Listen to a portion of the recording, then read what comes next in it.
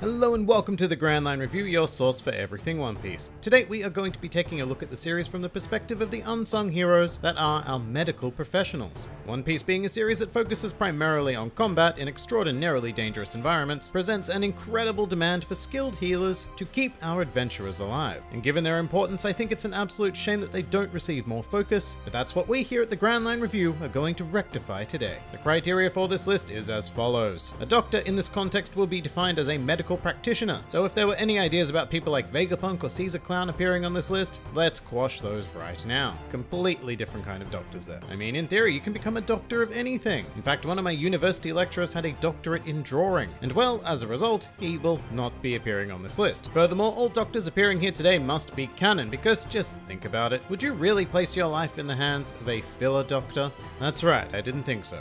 But with that out of the way, let's begin. Welcome to the top 5 dependable doctors in One Piece. Number 5. Dr. Kureha. We'll be commencing this list with incredibly high standards because Dr. Kureha is one of the finest medical minds in the world as we know it. In fact, this genius of healing possesses knowledge so advanced that she appears to have been able to keep herself alive and well far beyond what a regular human should be capable of, currently sitting at the youthful age of 141. To further demonstrate her skill, Kureha is able to perform simple tasks such as taking someone's temperature without the aid of any medical equipment whatsoever, and proceed to produce extremely accurate results. So with all of this in mind, you'd expect that Kureha would easily be at the pinnacle of this list, but the main thing holding her back is her bedside manner. A doctor's attitude towards a patient can be extraordinarily important in the healing process, and well, let's just say that Kureha has been known to get a bit violent with patients that don't follow her instructions. The treatment process can also be quite eccentric in general, not unlike an episode of House really, and Kureha also demands quite a high price for her services, often leaving patients on the verge of financial ruin. But once again, her skill simply cannot be denied, and these days she has even formed her own medical academy on Drum Island, taking the Ishi 20 and turning them into the Ishi 100. So she certainly is one hell of a dependable doctor, but only if you can afford her fee. Number 4. Aladdin. Next up we have the Merman Doctor of the Sun Pirates, famed for the exploits of their captain Fisher Tiger. As the doctor of a pirate crew that often got into incredibly violent conflicts, Aladdin's skill as a healer is top-notch. In fact, his skill was such that he would have been able to save the life of his captain Fisher Tiger should he have agreed to it. The problem came in the fact that at the time the Sun Pirates only had access to human blood for a transfusion, and Fisher Tiger simply could not stomach the idea of living with that in his veins, choosing death instead. However, Aladdin remained with the Sun Pirates and continued to work his healing magic, most notably tending to the wounds of Saint Moscard, a world noble who became a world noble who became shipwrecked on Fishman Island, as well as the Queen of the Ryugu Kingdom, Otohime, who used her own body as a shield to prevent Moscard from being shot. As for modern day patients, we need look no further than Whole Cake Island, as the Sun Pirates, led in the interim by Aladdin, oversaw the recovery of Pecoms after his betrayal at the hands of Capone Gang Beige. That's quite a few prominent patients in total there, and absolute proof that Aladdin more than deserves his place on this list. Number 3.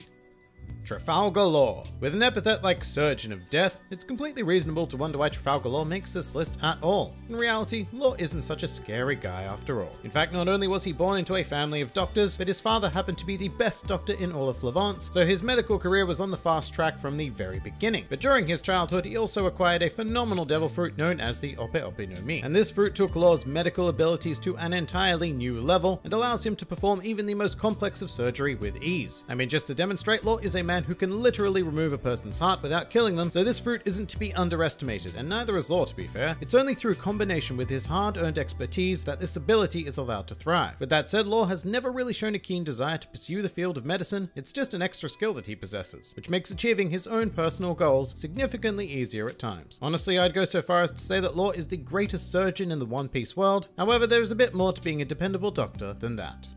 Number 2.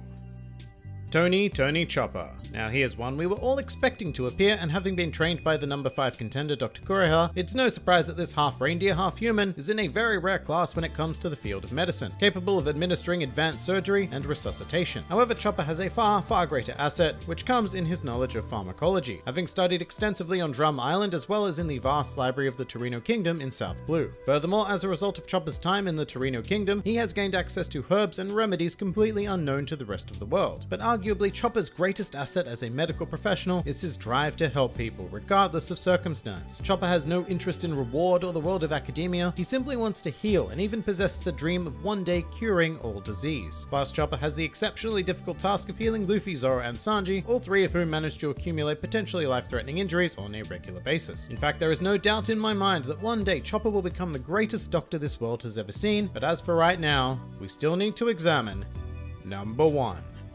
Crocus. Moving into the realm of more legendary figures, we have none other than the Doctor of the Roger Pirates. Crocus was recruited as an integral member of the crew in order to keep Roger, who had contracted a terminal disease, alive long enough to complete his final journey. And alive he was kept thanks to Sir Crocus, who managed to stabilize the Pirate King for 3 years. And in fact, the former first mate of the Roger Pirates, Silvers Rayleigh, has even stated that he was the only one in the world capable of performing such a feat. Following the disbandment of the Roger Pirates, Crocus returned to his home at Twin Capes to put his skills to use healing the whale Laboon, who had become self-harming out of distress and longing for the Rumbar Pirates. And here Crocus demonstrated what I would certainly call an unconventional level of medicine by building an elaborate system of tunnels inside of Laboon in order to treat him, as he had grown far too big for regular medicine to be applied from the outside. Crocus has gone above and beyond in every aspect of being a doctor, possessing world-class medical knowledge, an even greater ability to apply it, and an unwavering commitment to the health of his patients. This man is a legend not simply for his exploits as one of the Roger Pirates, but as one of the finest healers in the entire series.